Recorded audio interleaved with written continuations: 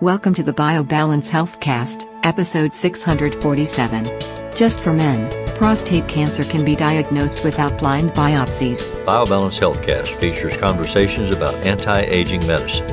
Your host is Dr. Kathy Maupin, Medical Director of BioBalance Health and a leading expert in treating symptoms of aging.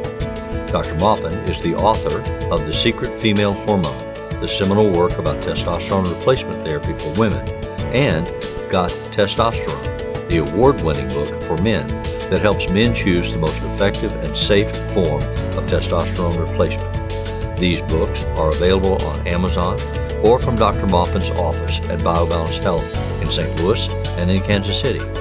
Dr. Maupin's office is currently accepting new patients. Welcome to the BioBalance Healthcast. I'm Dr. Kathy Maupin. My practice is BioBalance Health. And today we're going to talk to the men. We've been talking to women about menopause. And this today is my man lecture. I take care of men and offer men who have low testosterone levels and who are feeling the symptoms of aging. I offer them replacement testosterone with the safest and best form of testosterone bioidentical pellets. I do this because I want to provide the highest level of service, but also the safest service and the most effective. And that's hard to always find together in one treatment in medicine. However, what that means for me is that I need to make sure that I am aware of any problem that could occur from my treatment. And I want to make sure that I don't put people at risk for a cancer or a disease by using something that is supposed to make them healthier and turn the clock back and make them have a more vibrant kind of life. So in doing so for men, one of the biggest issues is the fable or the lie that says that testosterone causes prostate cancer. Testosterone doesn't cause prostate cancer. In general, it is low testosterone that initiates a cancer forming, and the combination of low testosterone plus a poor immune system, an immune system that isn't killing cancer cells. So those two things together are really a bad kind of environment that set patients up for cancer, any kind of cancer, but in this case, prostate cancer.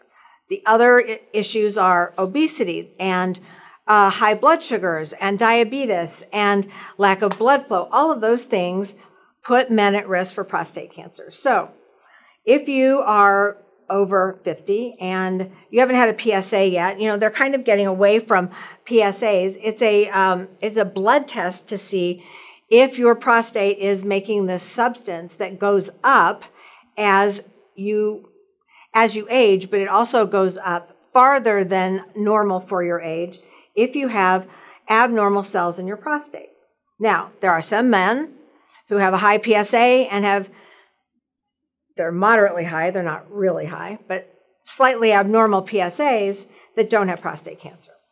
And there are some men that don't have a really high PSA that do have prostate cancer. So in any case, it's not 100%, it is a screening test. And that's all it was ever meant to be.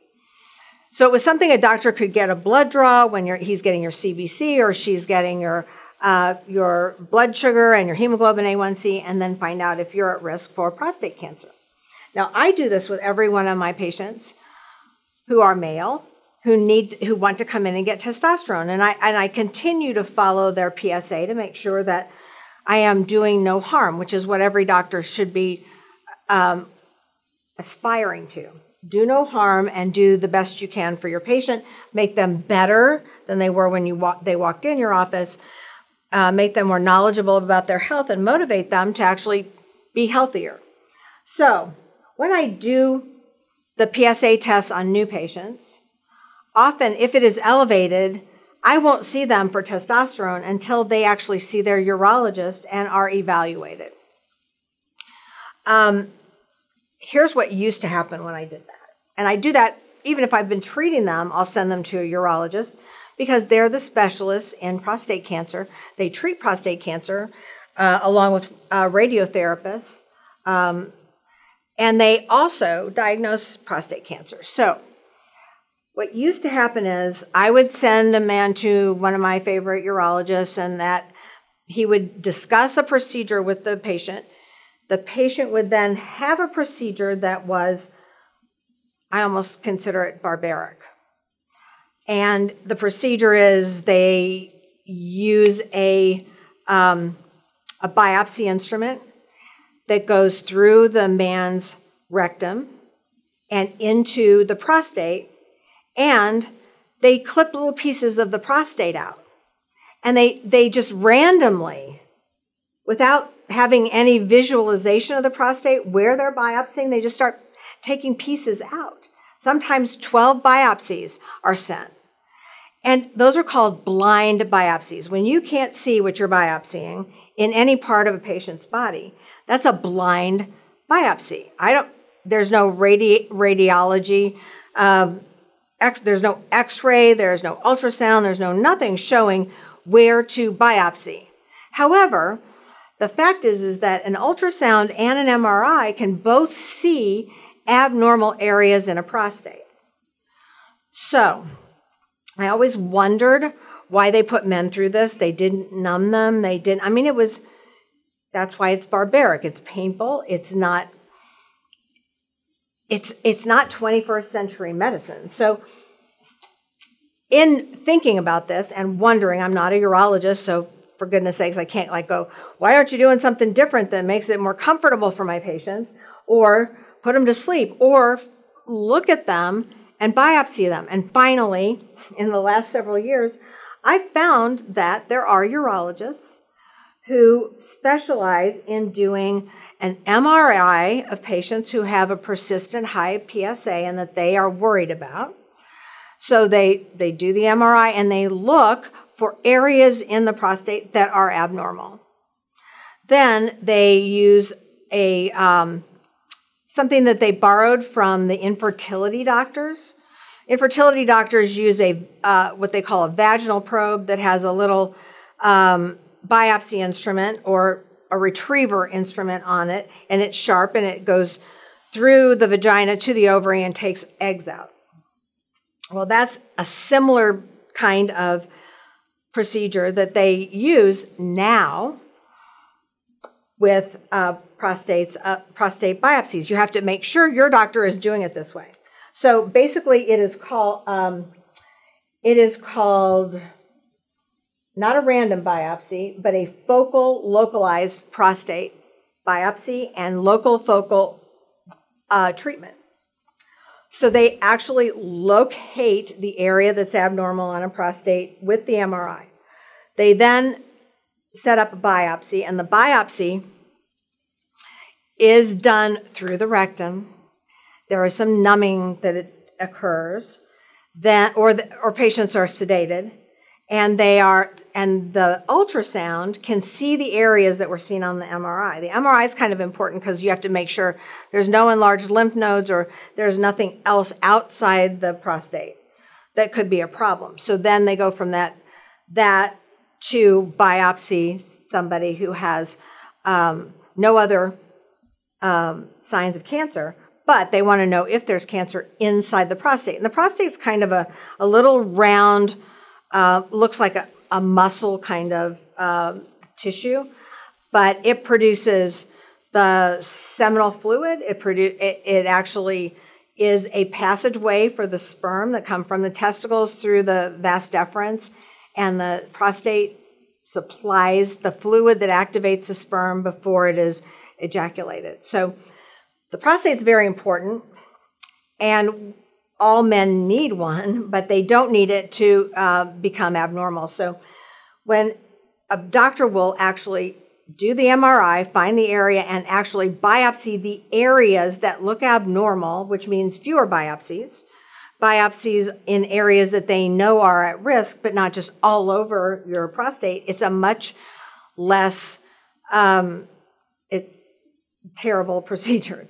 People will go back and get another biopsy in this way, where they would never go back and get biopsies. I mean, most men would not go back and get a biopsy that was just random because it was painful and it just seemed kind of barbaric. So in the Journal of Urology in July of 2023, there was finally a big article about this. So I found out about this method through a patient whose husband had been going through this procedure. And then I sent a few people to the same doctor, and then I heard back about how this doctor was doing it in this way, in this very advanced and more 21st century way. And then I found an article in Journal of Urology that was called Focal Therapy for Localized Prostate Cancer in Older Men. So many of the centers not only do these biopsies in this way, but they also use cryosurgery, which is freezing, and they also can use different types of ablation, like laser ablation, of the areas that look abnormal. And then they follow it up by watching the MRI and making sure that the MRI and the ultrasounds are clear. So this is a lot more like what we do with women. In general, long time ago, back in when I first trained in cervical biopsies that we do, cervix is at the top of the vagina, and it's an area that can become cancerous. We used to just look at it with the naked eye and just biopsy areas all over it and send that to pathology and hope we got the right area. Then we started washing the cervix with vinegar, and that showed up white areas that were more at risk. And then we started using colposcopes where we could look at it with a microscope that was designed to be looking at something that was about that far away, because if you're sitting between a patient's legs and you're looking at their vagina, there's some distance. So it would focus on the cervix, and we would actually be able to biopsy areas that looked abnormal to us. So now, finally, urology is catching up. So what they found with this diagnosis and treatment is that patients could have their early prostate cancer ablated, frozen, without much pain, but also they were much better at recovery. They didn't have all of the sexual problems that many men have with a radical prostatectomy or with radiation of the whole pelvis. There are a lot of abnormalities that can occur because of that. So we don't want to ruin someone's ability to have sex if possible. Now, in advanced stages, your life or your sex life is the question, and so you have to choose your life. And then there are ways to get implants or something that will help you continue your sex life. So that's an extreme. But most men, when they see their urologist for the first time, it's usually not cancer. It may be precancer. It may be an early abnormality that's not even a precancer, but they want to watch it. So this method of biopsy really makes sense because somebody may have to come back and get another biopsy.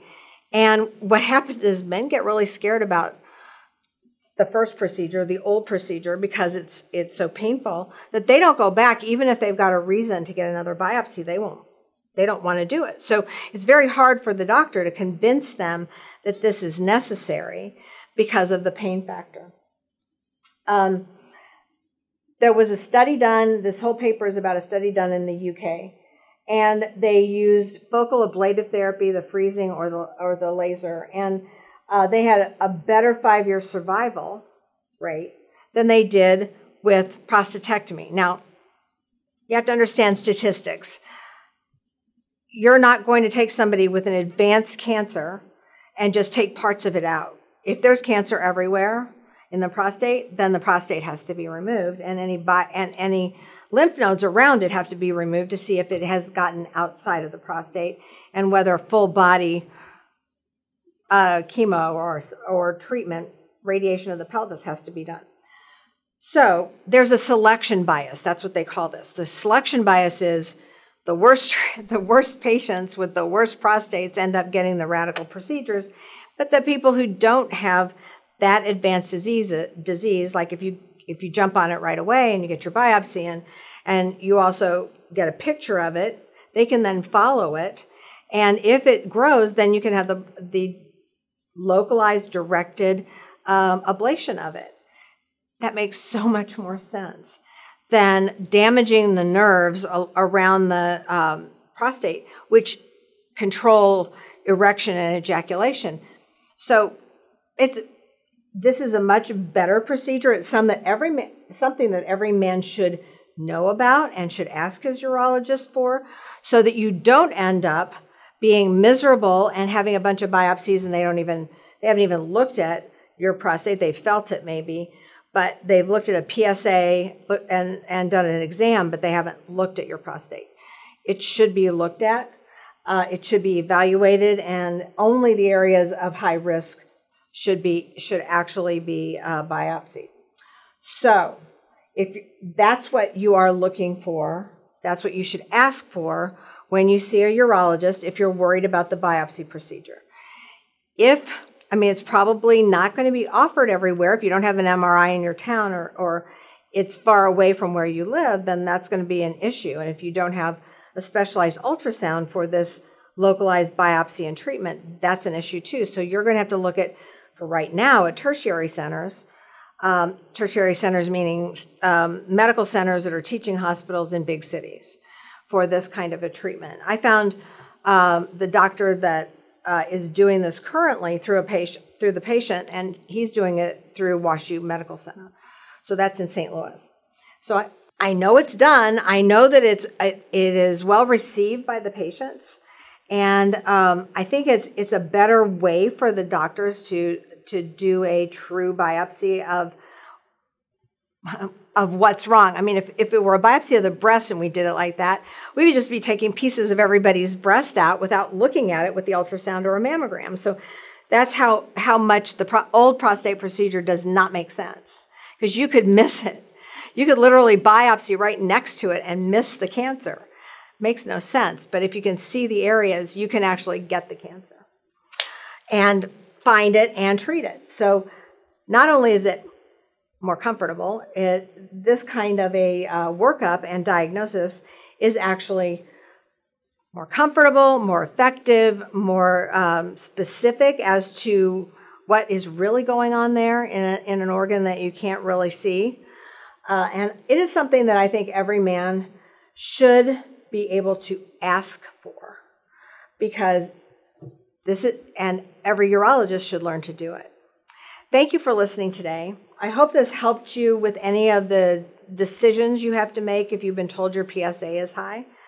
And a PSA does not mean necessarily that you have cancer, but if it's very high, likelihood is yes. So you should get treated as soon as possible. So don't just drag your heels because you're worried about the procedure. Just find the right doctor and get the right localized procedure, and then you will know where you stand, and then you can make a good, educated decision. Thanks for listening. Email your questions or comments to podcast@biobalancehealth.com. You can find the BioBalance Healthcast on iTunes and on YouTube. For more information about bioidentical hormone pellet therapy and other reverse aging solutions, visit biobalancehealth.com or call 314-993-0963. You can find Dr. Maupin on Twitter @Dr. Kathy Maupin and on Facebook at facebook.com/biobalancehealth.